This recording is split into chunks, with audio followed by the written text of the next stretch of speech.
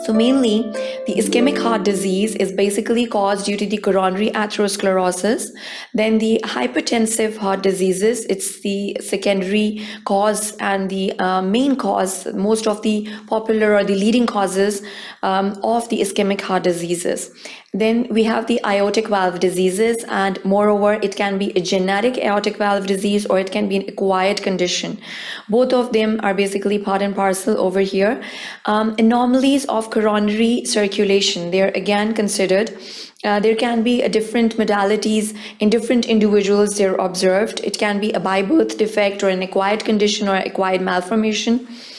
Then we can have other coronary artery diseases. For example, polyarteritis is basically an infectious state of the coronary vasculature that can lead to a compromised vasculature.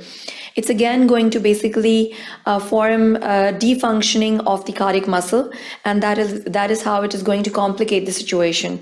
Cardiomyopathic enlargements, they're again considered as one of the complications and one of the underlying causes for the ischemic heart diseases. And we can have some congenital heart diseases. It can basically variate from the aortic valve diseases to some other malformations of the cardiac muscles that can contribute towards such a ischemic heart disease condition.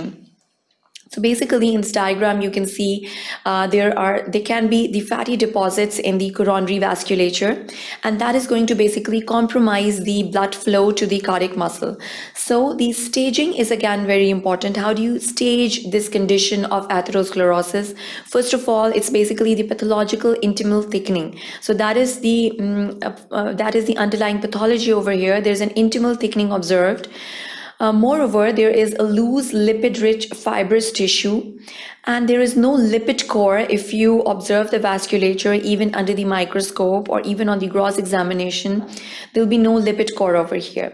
Then we can have a fibrous cap atheromas. It's basically the second stage or a more advanced stage of the disease, in which we have a definitive lipid core and there will be a thick multi-layered cap of the fibrous tissues.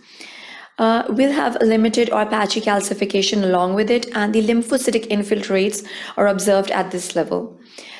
Moving on, we have the third stage or an even more advanced stage over here. That is basically the thin fibrous cap atheromatous stage, that in which we have the lipid core. Along with it, we have a thin inflamed fibrous cap along with it. So there are a lot of complications that can occur after this staging phenomena and after the atheromatous plaque has been formed. The plaque, first of all, can rupture. It is one of the complications that can occur at this level. The rupture of the fibrous cap can take place. It can be an isolated associated thrombus formation as well. So if there is a plaque rupture, any of these two conditions can occur. Either it can be rupture of the fibrous cap or it can be the associated thrombus formation.